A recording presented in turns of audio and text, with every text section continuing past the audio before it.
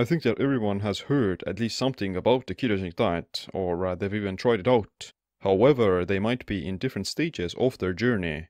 In this video, I'm going to talk about the life cycle of a keto dieter.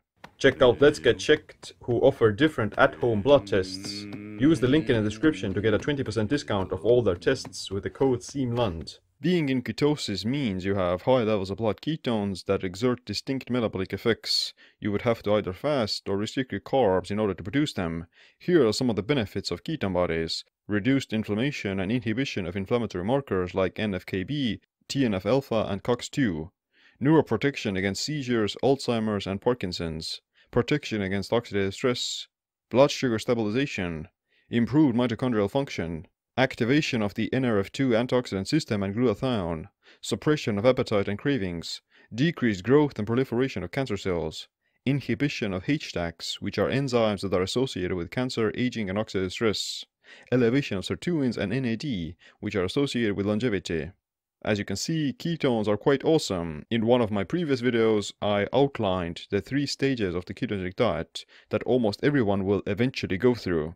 However, as an individual, you'll also go through a life cycle of your own. So now let me walk you through it. Stage number 1, starting keto. The first step is to obviously start by going on a low-carb keto diet. But generally, eating less than 100 grams of carbs per day is already going to make your body run on primarily fat and ketones, even if you're not in ketosis all the time. During this stage, most people will do everything by the book. They're gonna get rid of all the carbs, no sugar, no processed food, no bread, no fruit, no cake, no chips, no ice cream. They eat only vegetables, salad, meat, eggs, fish, nuts, and maybe like these keto-friendly bars or low-carb cookies. It depends on the person, but most people, they're gonna report weight loss, or at least water weight loss. They have less inflammation, more energy, fewer cravings, less hunger, more satiety, mental clarity, etc. The smarter ones realize that it could be because of losing weight and cleaning up their diet, which can be achieved by any other whole foods based diet. Others who've never experienced something like this may believe that it's just, keto magic. So this is the honeymoon phase of the keto diet. If, however, you experience negative symptoms like lethargy, brain fog, fatigue, keto flu and malaise, then it's probably because of electrolyte deficiencies or just undereating. Going low carb makes you lose sodium through water excretion, and you can prevent that by just increasing your salt intake. Salted pork! The second stage is the carbophobe stage that the majority of keto dieters go through for at least a short while.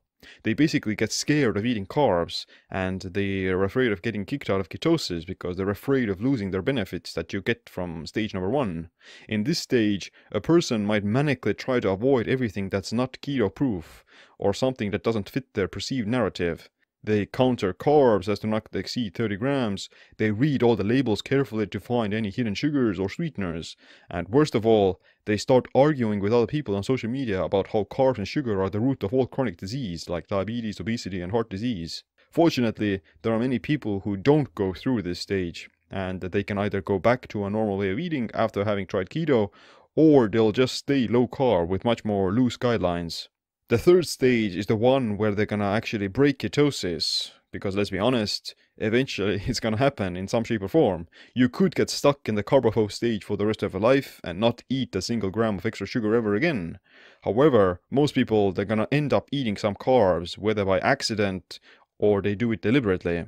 This is the kind of breaking point that will determine the future life cycle of your keto diet. It's going to take 2 paths based on how you respond and react.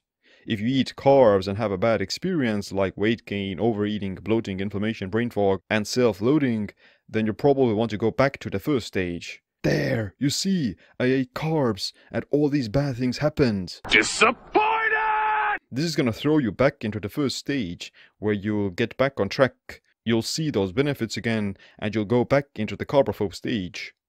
If, however, you eat carbs and have a positive or like at least a neutral experience, then you may have an epiphany. You're gonna realize that carbs aren't bad, insulin isn't bad, and sugar isn't bad. What's bad is overeating and just eating too much of anything.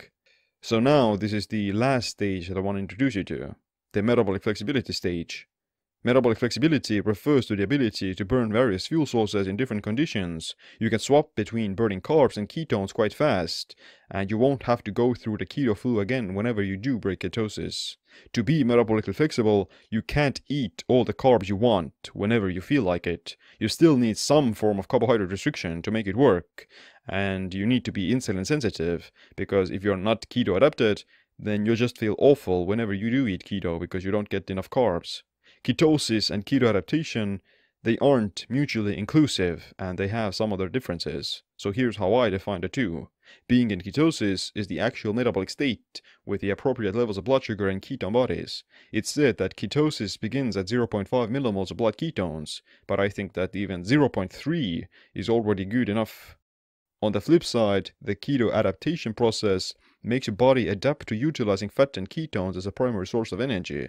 It means that you don't have to rely on glucose, and you can thrive on consuming dietary fat or by burning your own stored body fat. You can tap into your fat reserves very fast whenever liver glycogen gets depleted, and you won't experience negative symptoms from staying low carb. With high metabolic flexibility, you have high energy when eating low carb.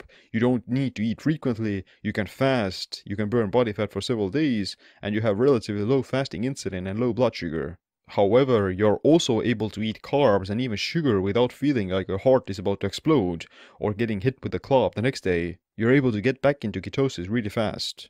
Metabolic flexibility is characterized by high adaptability, meaning that you can make rapid changes in your metabolism without the side effects. You're able to tolerate all foods, starting with gluten and ending with sugar, and lastly, you're not afraid of carbs or insulin, and you're able to cycle different foods based on the situation. Perfectly balanced. I think that metabolic flexibility should be the final goal, because it refers to the most optimal state of your metabolism, where you can make changes very fast and you're able to adapt to it.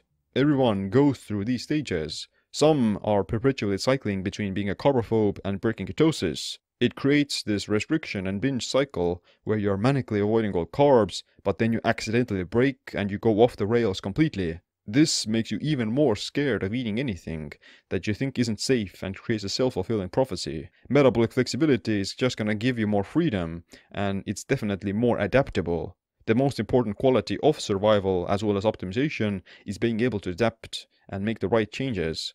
Being stubborn and dogmatic is going to make you hit a plateau and keeps you stuck. So there you have it. This is the life cycle of a keto dieter. Let me know in which stage of the cycle are you in. If you want to know how to optimize fasting as well as cyclical ketosis and meal timing, then check out my book Metabolic Autophagy. But other than that, thanks for watching this video. Make sure you click the like, subscribe, and notification bell as well. My name is Seem. Stay flexible, stay empowered.